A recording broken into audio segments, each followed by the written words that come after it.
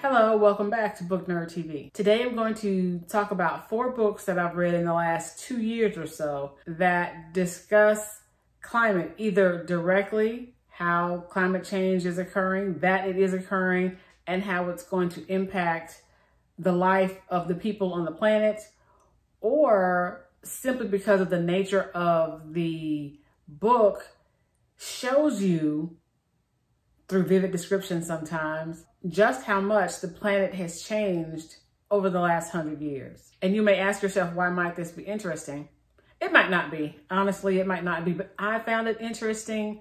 And this really started for me when I had to read, I think it's 2 books for the 2020 BookTube Prize. And the 2 books that I had to read in my group, in my section, were Labyrinth of Ice by Levy and The Uninhabitable Planet by David Wallace-Wells. Very briefly, Labyrinth of Ice is about a rescue mission that took place in the early 1900s for this Army-supported research expedition to Greenland. The research party was set to explore and conduct research in Greenland, in the northernmost point reached at that point, or pretty much at that point. And they were only supposed to stay for like spring, summer, maybe moving into fall-ish. Unfortunately, the ship that was sent to pick them up and bring them back home sank on the way to pick up the research party, of course, because of the encroaching ice. As a result, the research party was stranded over winter in Greenland. Being stranded over winter in Greenland at that time was pretty tantamount to a death sentence. The temperatures were ridiculously cold. There was ice everywhere all the time. And you get that sense of ice, that sense of freezing temperatures, not for a day, not for a week, but for months on end. And let's be clear, so they're so close to the North Pole that at, forget whatever point in the year, that they cease to see the sun. The sun doesn't rise very high in the sky and it sets right back down. They had to deal with the lack of sunlight, the ridiculously freezing temperatures, and the fact that they soon realized their ship was not going to come and pick them up. And so what transpires from that point is the struggle of this maybe 12 or 14 person party to survive on the ice in Greenland over winter. It was a really well written book. Spoiler alert, not everyone in the party survives, but people do survive. And they are eventually rescued. And I was going to say, and of course they were, because someone lived to tell the tale of what happened while those men were wintering in Greenland, but they kept copious notes. They were a research party. They were a scientific research party. So not only were they mapping and trying to reach like the furthest most point that you can reach on Greenland, they were also watching the skies. They were taking the temperatures. It was just really, it was really fascinating, the extremes these researchers would go to gather scientific information. I thought it was a wonderful book. And if you are even remotely interested in Greenland, in ice, in how the climate was in the early 1900s, then this is a really good book to read, because there are points where in their struggle to survive, the party is traveling from their research station, trying to go further south. They're doing this over land, but they're hauling canoes, such as they were, with them, because at some point they're hoping to hit open water. But they instead end up traveling the majority of the way over ice, because they can't get to open water because everything is so frozen. There's a passage where the leader of the expedition, and forgive me because I didn't look up everybody's name to recall this, but the leader of the expedition talks about how, as they're trying to make their way from land to open water, that they're just crossing iceberg after iceberg, and that he can hear the grinding and the smashing and the subduction of different icebergs. It was a wonderful book. And so I highly recommend that you read this book to give yourself an idea of what Greenland was like in the early 1900s. The next book that I read and so I just realized I read Underland as well as a part of my BookTube Prize in 2020. So I guess I came across all of these books as a result of the BookTube Prize, and I guess that's a good thing. That's one of the reasons why if you don't participate in the BookTube Prize, you should, because you're gonna read books that you would maybe never pick up in an attempt to participate in the prize. So as I was saying, the next book that I read was Underland by Robert Macfarlane. I absolutely loved the first third to half-ish of this book. It was just written so wonderfully well, and it was so engrossing. And true to the title, a lot of the author's exploration takes place underground. For the one part that we are pretty much not underground is when he goes to Greenland, and he explores a glacier with this climate activist researcher person. And it is not as lyrical as the beginning of the book, because as I said, the first third of the book was just so beautifully written.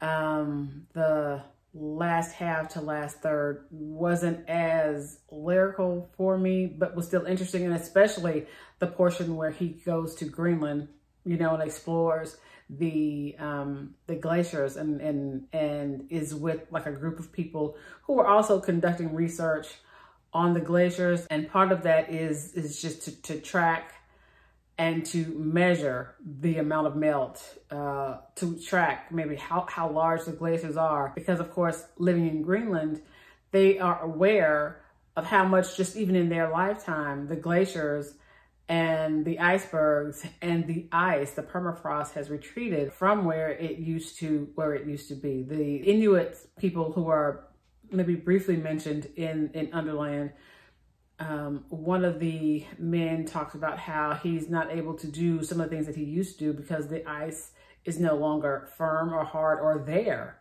right? So some of the hunting and the fishing and just the travel that he was able to participate in when he was younger, he can't do now because the ice has retreated so far and the land is no longer that permafrost.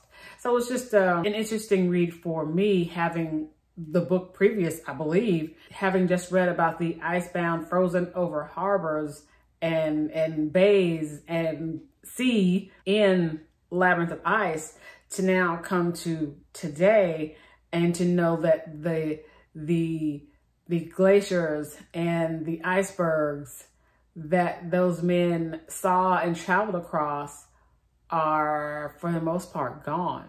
It's mind-boggling and staggering. And so that's why I think reading Underland is a great complement to reading Labyrinth of Ice, because you get what Greenland was like 100 years ago or so, and then you get what Greenland is like now, and these stark differences that are apparent because the globe, our climate, is warming up. The third book that I read for the BookTube Prize in 2020 regarding climate specifically was The Uninhabitable Earth by David Wallace-Wells. I did not connect with this book, did not enjoy reading it. That does not, however, mean that you might not enjoy the book.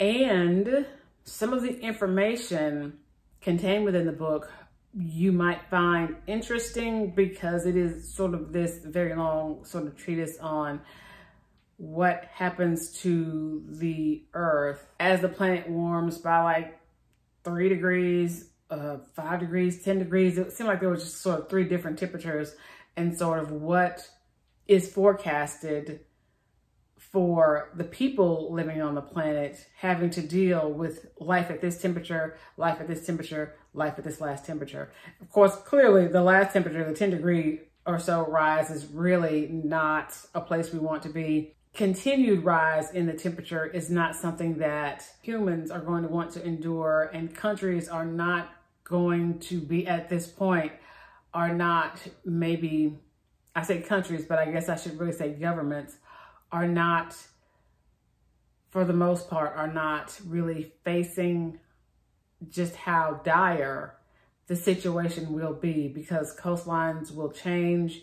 There will be internal migrations. There will be issues with proper growing seasons and crops and hunger, and just, so the book just kind of details sort of life at this level of disaster, life at this level of disaster, life at this level of disaster. And I guess it wasn't a pleasant read because it was a very sort of dire, it's a dire warning about what could happen if we do nothing, if we continue on the track that we're on. It is my hope, it is my desperate hope that more people will just understand that this is something that's really happening, and that if there's anything that we as individual human beings can do to help mitigate the warming, if there's anything that we can do as a state, as a country, as a hemisphere, the entire globe, I think, I would hope that we would take those steps sooner rather than later, because later really could be too late. And the last book that I read, or listened to in this case, because it is an Audible book, is Ice at the End of the World by Jon Gertner. This book is about Greenland. And so can you see the ties, the things that kind of binding this together? It is basically a history of the exploration of Greenland by sort of European and the West, how they went to Greenland to sort of explore the ice and the lands there. But then there's this transition from, I was going to say mere exploration, but at the time, Greenland was like the undiscovered country, and which is what pulled so many explorers and eventually scientists to Greenland. But there is this transition, late 1800s, early 1900s, where it's less about literal exploration of the country and, of course, the Arctic region. There's this shift to a more scientific, well, actually around 1940s-ish, it was more about military and strategic placement than it was about science or exploration, because, you know, World War. But after that time, after World War II, the shift does start to happen where it's less about, you know, a staging area for bombs and planes and whatever else, the machines of war, right? But there is this really big shift from military bases to scientific exploration to, wait a minute, you know, notice how this ice is retreating so fast and what's happening, and, you know, then there's the climate science. All of this taking place in Greenland. I feel that if you read any of these books, any two of these books, either Labyrinth of Ice or Ice at the End of the World, to give you sort of the history of what the ice was in the early 1900s. And then if you pick up Underland, you will see how the ice is now. Am I on a climate soapbox? I mean, maybe. I don't know. I don't feel like I am. I feel like it's just, you can, from the fires out west to how rainy it was this summer here in the South, it's just the climate is changing. That is a real thing. And if we as humans are doing things to speed that up, then I think I'm more than happy to do my part to help mitigate. And so that's why I thought I'd come here and ramble on about it to you all. If you have any thoughts about the changing climate sort of in your area where you live, and you feel so moved to comment about it, you can do so down in the comments below. If you like this video, don't forget to leave me a like. If you are already a subscriber to the channel, thank you so much, Book Nerd Veteran. I really appreciate you. If this is the first video you've seen by me, go ahead and watch some of the other videos on the channel. And if you like what you see, go ahead and subscribe and become a Book Nerd Veteran. Thank you all so much for watching. And remember to stay safe, be good, do good, and I will see you in the next video.